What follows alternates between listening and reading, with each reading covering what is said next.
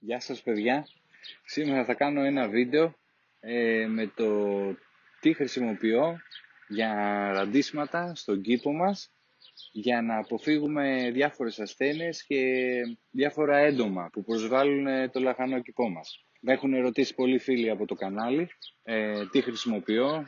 Το μέλημα των περισσότερων είναι για την Tuta, την Tuta Absoluta, για την καλλιέργεια της ντομάτας. Αλλά γενικά θα σας πω τι ραντίζω κάθε χρόνο στον κήπο, πλέον που έχω κατασταλάξει στα σκευάσματα που πρέπει να χρησιμοποιώ, γιατί τα πρώτα χρόνια ταλαιπωρήθηκα πολύ και στεναχωριόμουν όταν η καλλιέργεια προσβάλλονταν από κάτι, δεν μπορούσα να το αντιμετωπίσω, αλλά πλέον έχω κατασταλάξει σε ένα πρόγραμμα ψεκασμών που πρέπει να εφαρμόζω στον κήπο μου και φυσικά και με τις παγίδες για να ελέγχουμε τον πληθυσμό των εντόμων που προσβάλλουν τα φυτά μας, αλλά και όλα τα ραντίσματα για να αποφεύγουμε τις μικητιάσεις των φυτών και τον περονόσπορο φυσικά, να τους προλαμβάνουμε, να δουλεύουμε προληπτικά. Φυσικά στο κήπο μας εδώ είναι για ιδία κατανάλωση. Εννοείται ότι χρησιμοποιούμε βιολογικά σκευάσματα και οι παγίδες είναι οικολογικές, μη τοξικές. Με τις παγίδες για τα έντομα ασχολούνται τα πιτσιρίκια, το βρίσκουν πολύ ενδιαφέρον και εμάς φυσικά μας αρέσει που θέλουν να ασχοληθούν έτσι με τον κήπο του σπιτιού μας.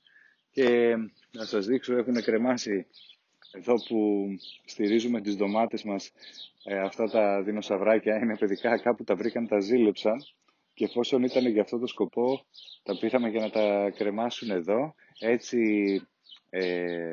μπορούν να ελέγχουμε το πληθυσμό και της τούτα και των εντόμων γενικά που προσβάλλουν τα φυτά. Δεν είναι καθόλου τοξικό, απλά έχει μία κόλλα που κολλάνε πάνω τα έντομα που προσελκύονται από το χρώμα περισσότερο, από το κίτρινο χρώμα, και έχουν κρεμάσει καθόλου το μήκος εδώ της σειράς, το σύρμα που αναρριχώνται τα φυτά μας. Αλλά παιδιά, φυσικά οι παγίδες το μόνο που κάνουν στην περιοχή μας, ιδιαίτερα που είμαστε γεμάτοι με θερμοκηπιακές καλλιέργειες γύρω-γύρω από το αγρόκτημα εδώ, το μόνο που κάνουν είναι απλά να παρατηρήσει τον αριθμό των εντόμων. Φυσικά αντιμετωπίζουμε το πρόβλημα με βιολογικά σκευάσματα, με ραντίσματα 2 φορές την εβδομάδα, εναλλάξ, για να πιάσουμε και τις ασθένειες και τις μικητιάσεις, αλλά και την τούτα. Και αφού παιδεύτηκα παιδιά αρκετές σεζόν, αρκετά χρόνια με τον κήπο, με το ποια ραντίσματα θα πρέπει να χρησιμοποιώ, με το ποια σκευάσματα μάλλον θα πρέπει να χρησιμοποιώ για να ραντίζω, καθώς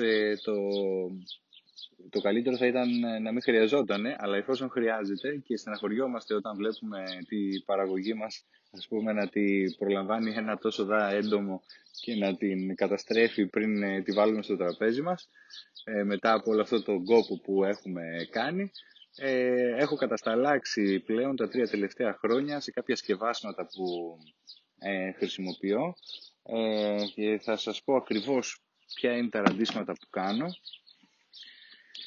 Κάνω 2 ραντίσματα την εβδομάδα και κοιτάζω να είναι εναλλάξ, να έχουν 3 με 4 μέρες διαφορά.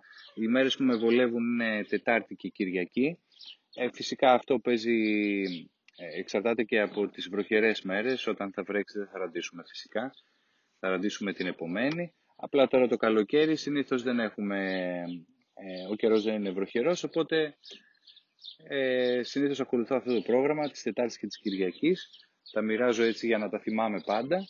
Έτσι χρησιμοποιώ ένα σκεύασμα βιολογικό. Είναι υγρό διαφυλικό λίπασμα ασβεστίου, θείου και χαλκού, το οποίο το δουλεύουμε προληπτικά, ραντίζω προληπτικά για να προλαμβάνουμε το στάχτωμα, κυρίως τις πιπεριές μας και τον περονόσπορο και διάφορες άλλες μικητιάσεις που μπορούν να προσβάλλουν τα φυτά μας.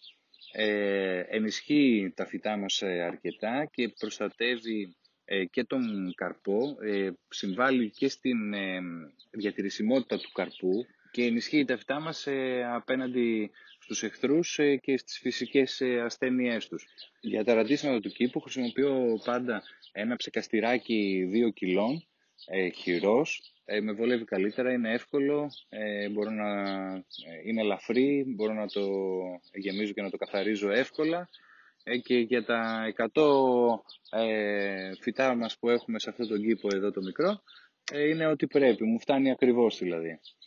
Τώρα, στα 2 κιλά από αυτό το υγρό διαφυλικό,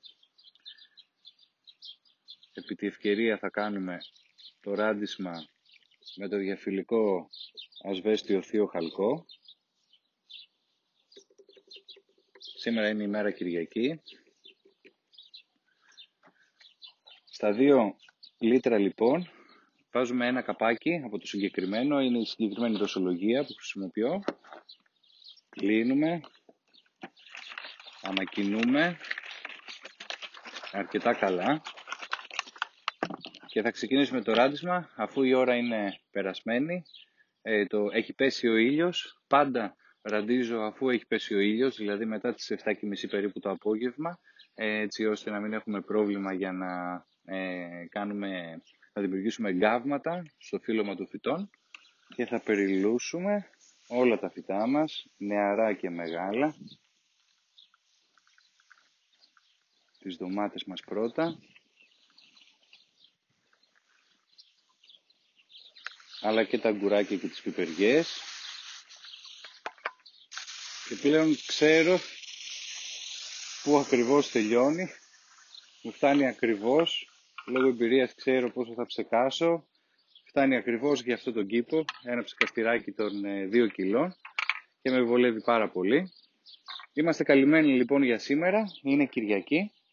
Πάντα παιδιά φροντίζω να ξεπλένω καλά το ραντιστικό, γιατί τώρα θα έρθουμε τη Τετάρτη και θα ψεκάσουμε με βάκυλο θουρυγίας και άλατα καλίου από λιπαρά οξέα. Είναι 2 σκευάσματα, βιολογικά φυσικά, τα οποία τα δουλεύω συνδυαστικά στο ψέκασμα, στο ράντισμα της Τετάρτης στον κήπο. Προσθέτω πρώτα στο ραντιστηράκι μου μισή κουταλιά της σούπας περίπου με ζάχαρη. Αφού την αραιώσω σε λίγο νερό και την βάλω να λιώσει μέσα στο ψεκαστηράκι, έπειτα προσθέτω μισό κουτάλι της σούπας βάκυλο θουρυγίας και 40 ml από τα άλατα καλίου από λιπαρά οξέα που χρησιμοποιούμε. 40 ml στο ψεκαστηράκι το δίκυλο. Συμπληρώνουμε νερό μέχρι να γεμίσει, μέχρι να φτάσει δηλαδή στα 2 κιλά, ανακοινούμε καλά και τα δουλεύω συνδυαστικά καθώς είναι καλύτερη η δράση τους έτσι. Έτσι παιδιά, με το βάκυλο θα πιάσουμε την κάμπια της τούτα και με το έλαιο, με τα άλατα καλίου από λιπαρά οξέα θα πιάσουμε και τη τούτα, αλευρώδης, μελίγκρα και ακάρεα. Δουλεύοντας τα συνδυαστικά παρατείνουμε και την ισχύ του βάκυλου, καθώς αυτό το έλαιο κολλάει και προστατεύει τον καρπό, το φύλλωμα και γενικά το φυτό, δημιουργώντας ένα προστατευτικό φιλμ, ας πούμε, πάνω εκεί που ψεκάζεται. Και έτσι θα κρατήσει περισσότερο και το βάκυλο, ο οποίος χάνεται συνήθως, θα κρατήσει ενεργό το βάκυλο σε όλο αυτό το διάστημα, μέχρι να ραντίσουμε πάλι ξανά με τη θειοχαλκίνη, γιατί αυτά τα 2 σκευάσματα δουλεύουν ανταγωνιστικά. Γι' αυτό κιόλας γι' αυτό έχω μοιράσει τα ραντίσματα του κήπου σε Τετάρτη και Κυριακή, έτσι ώστε να υπάρχει μια διαφορά 3-4 ημερών ανάμεσα στα 2 ραντίσματα, έτσι ώστε να προλαβαίνει να κάνει δουλειά και ο βάκυλος με το έλαιο, αλλά και η θειοχαλκίνη όσον αφορά τους άλλους φυσικούς εχθρούς των λαχανικών μας. Φυσικά, παιδιά, ό,τι και να κάνουμε, δεν υπάρχει περίπτωση, τουλάχιστον όσον αφορά την περιοχή μας, εδώ που είμαστε, που έχουμε δίπλα θερμοκηπιακές καλλιέργειες, δεν υπάρχει περίπτωση να μην έχουμε προσβολές. Ιδιαίτερα με τα δικά μας τα βιολογικά αυτά μέσα, που προσέχουμε, ας πούμε, τι ραντίζουμε και θέλουμε να έχουμε ό,τι πιο υγιεινό, ας πούμε, για το σπίτι μας. Αλλά το θέμα είναι να ελαχιστοποιήσουμε τις προσβολές. Και ένας πάλι πολύ καλός τρόπος στο να έχουμε πάντα τα κηπευτικά μας σε πλεόνασμα για το σπίτι μας είναι να φυτεύουμε παραπάνω από αυτό που στην πραγματικότητα χρειαζόμαστε. Εγώ αυτό κάνω πάντα, δηλαδή σίγουρα ίσως μας ήταν αρκετές για το σπίτι μας και 10 ρίζες ντομάτες, ίσως να ήταν υπεραρκετές. Μ' αρέσει να είμαι λίγο πλεονασματικός πάντα και έτσι φυτέψαμε περίπου στις 25 με 30 για να έχουμε επάρκεια, μπορούμε να μοιράσουμε, τίποτα δεν πηγαίνει χαμένο και τίποτα δεν πετιέται, μοιράζουμε σε φίλους, σε γνωστούς, αλλά σε μια προσβολή από τα έντομα και σε μια καταστροφή, ας πούμε, σίγουρα θα είχαμε παραπάνω από αυτό που χρειαζόμασταν και έτσι δεν θα μας λείψουν. Αυτής της άποψης είμαι.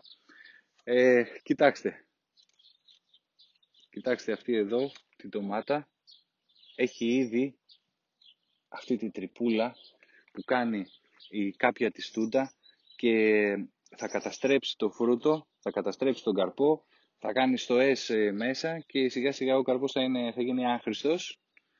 Αυτό θα πάει κατευθείαν στα κορίτσια μας, εδώ του κήπου. Λοιπόν, παιδιά, ελπίζω να βοήθησα. Έχω μεγάλη επιτυχία χρησιμοποιώντας αυτά τα δύο σκευάσματα εναλλάξ, τα 3 μάλλον. Έχω κατασταλάξει αυτά, ότι θα τα χρησιμοποιώ στον κήπο μου. Είμαι βέβαιος πλέον για το αποτέλεσμα. Σίγουρα όμως χρειάζεται να είμαστε πάρα πολύ τυπικοί, να είμαι πάρα πολύ τυπικός στο χρόνο των ραντισμάτων, στα ραντίσματα. Μία μέρα να καθυστερήσουμε, 1-2 μέρες μπορεί να είναι καταστροφικό. Να μπει η τούτα, ας πούμε, στον κήπο μας και να καταστρέψει τις ντομάτες μας σε πολύ μικρό χρονικό διάστημα, εάν τα αφήσουμε απροστάτευτα. Λοιπόν, ευχαριστούμε που παρακολουθήσατε, ελπίζω να βοήθησα. Κάντε εγγραφή στο κανάλι μας και πατήστε το καμπανάκι για να λαμβάνετε ειδοποίηση κάθε φορά που ανεβάζουμε βίντεο. Να είστε καλά.